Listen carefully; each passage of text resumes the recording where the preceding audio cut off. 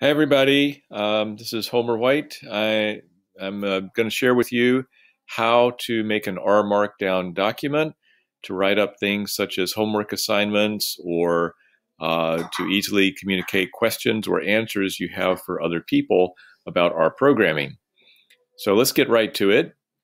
In RStudio, you go to File,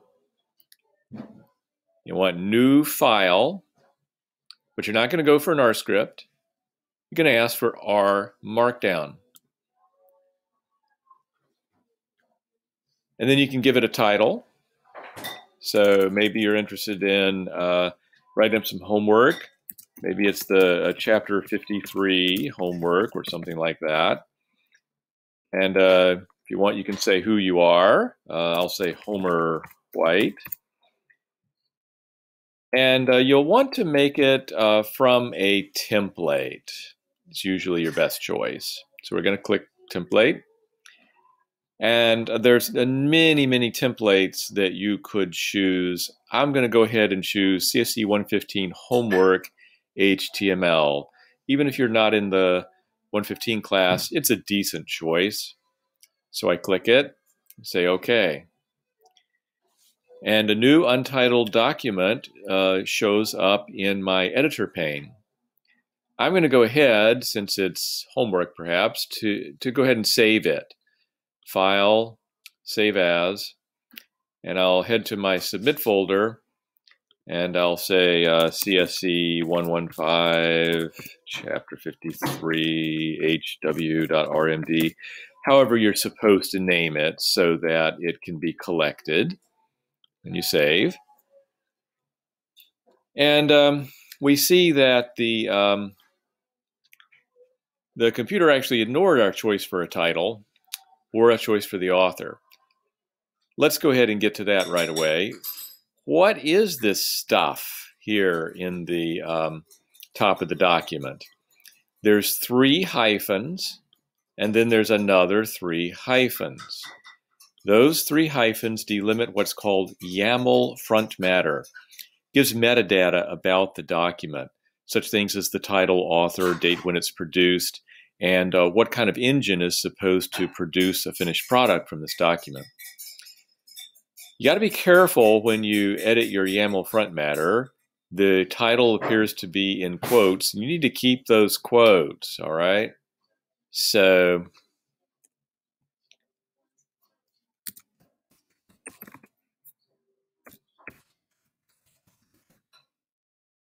be careful to keep the quotes there. Also at your name. I guess I don't need the exclamation point. You can put your own fixed date inside these quotes, but this particular command is going to give you the exact date at the moment that you produce the finished product. Okay, enough for the YAML front matter. Let's go ahead and make a finished product out of these notes. So notice there's a knit button here, and next to it is a cog that indicates some settings for knitting. I'm going to press the down arrow next to the cog, and let's make sure that preview in viewer pane is what you select. That's going to be the most convenient way to get an initial look at the finished product. All right, having done that, you can now press the knit button. And over in the viewer pane, the finished product appears. If you wish, you can pop it up larger by hovering over this little button that says Show a New Window and then pressing that button. And it'll pop up as a new tab in your browser. What you got on the left is a floating table of contents. As you go down through the document, it shows you where you are, or you could navigate to a particular spot using the table of contents. So that's pretty handy. This is a homework document, and you can see that there's apparently sections. Each problem appears to be its own section, and then subsections for the statement of the problem and the solution of the problem. So how is all this nice stuff being produced? Let's close this file and head back to our studio.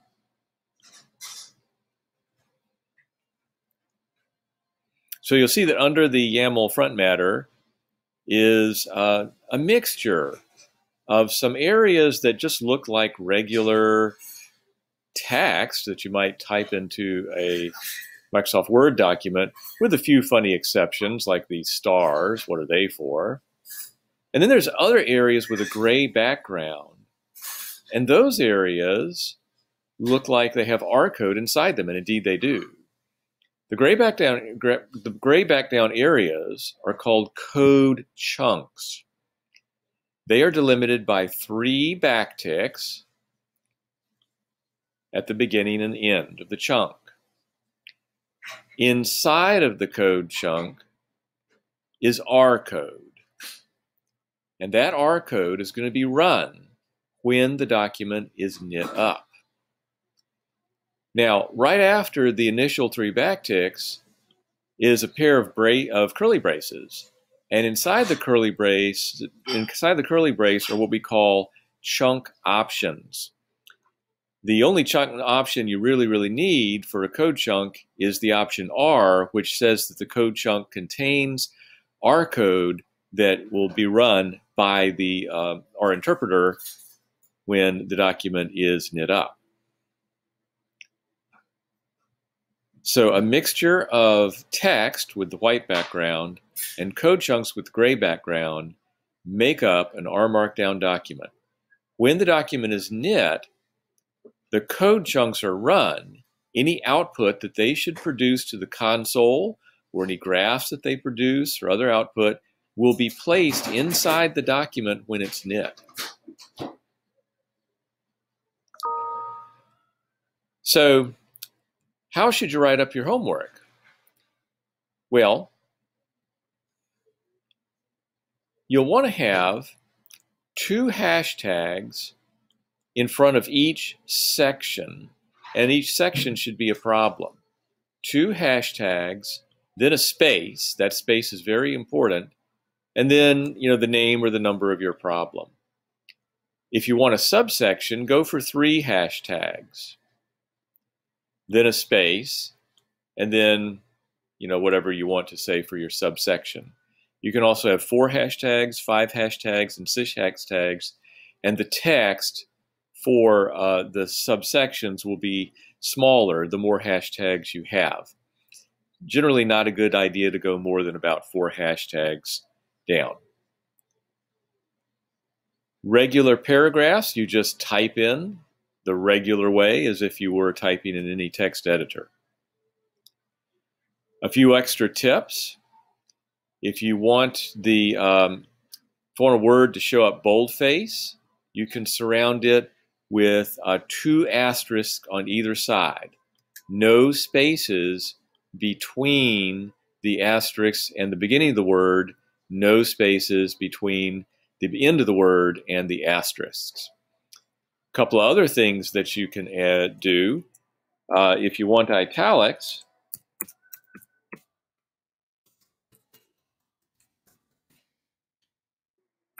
then just 1 asterisk.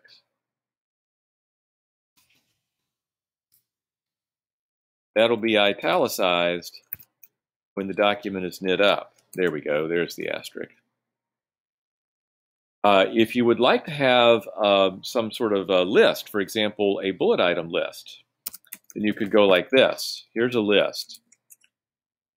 Star and then a space. Get up. Drink coffee. Log on to our studio. That's going to become a bulleted list. If you'd like a numbered list, then you can just put numbers. 1, get up. 1, drink coffee. 1, log on to our studio. And when that's knit, you'll see that it numbers out as a 1, 2, 3 list. You could have a nested list. So how about get up? It's the first item. The second item is drink coffee. And if I'd like to nest a list inside that second item, I just space 4 times. 1, 2, 3, 4. And another star. Strong. Dark. Lots of it. And then down to the next main item. Walking instead of logging into RStudio. Other neat features, you can have what are called block quotes. It's a way of making a slightly larger size text that is more obvious. You just put a greater than sign and then immediately start your block quoted text. This text is gonna be set off from the rest. What else can you do?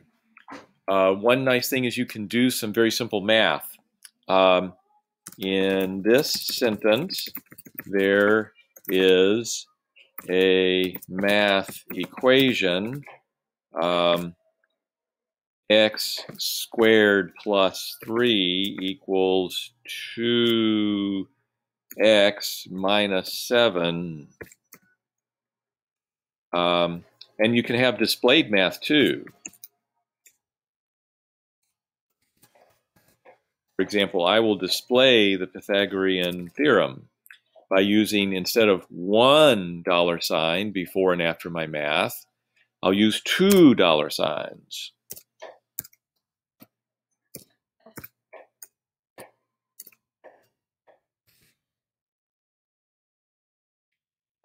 And sometimes as you type, the displayed, the way it will render up is shown to you.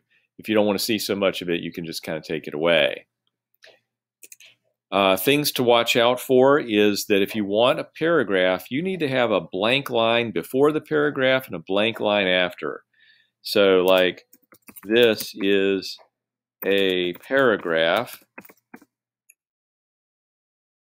This is a paragraph, and I continue the paragraph. So we'll see what the effect of this is, but this is going to be one separate paragraph, where here both of these are going to come together to be one paragraph. So just going to a new line does not make a new paragraph. Let's go ahead and knit this up and see how it looks. I'll pop it up big so you can see right away. Let's head down to the bottom. And you'll see how nicely we got our italicized text. We got our bullet lists. We got our numbered list. We had 1, 1, 1. This comes out 1, 2, 3. So the numbering is automatic. We have our nested list. Very nicely, the list within the second item of our bullet list. Here's how block quotes look for the styling in this particular R Markdown document. There's our inline math equation, and here's our displayed math equation. And as you can see, we got a separate paragraph in our first attempt. In the second attempt, I did not have 2 paragraphs. I needed blank lines between them if I want separate paragraphs.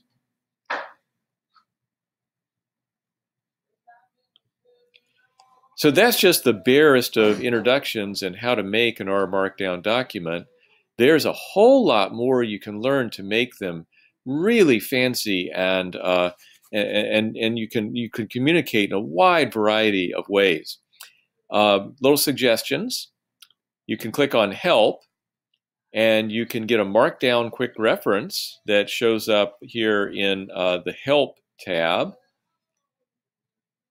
You can also go for cheat sheets and go online to look at an R Markdown cheat sheet. So that just downloaded. That's very nice. You can also, if you wish, get an R Markdown reference guide as well. You can also just go online. If you were to Google R Markdown, then you would probably be taken first to this site, rmarkdown.rstudio.com, which has a great getting started guide. It has a gallery of examples, articles on how to make all the different kinds of R Markdown products that there are. You can write an entire book in R Markdown. There's really very little limit to what you can do. Plus, there's a whole book online written about R Markdown if you follow this link. So if you get into it, there's a lot more things you can do. Slides, books, interactive documents. It's an endless world, a way of communicating with your computer programming. That's all for now. We'll talk a little bit more about R Markdown documents and the way you can use them in a couple of subsequent screencasts.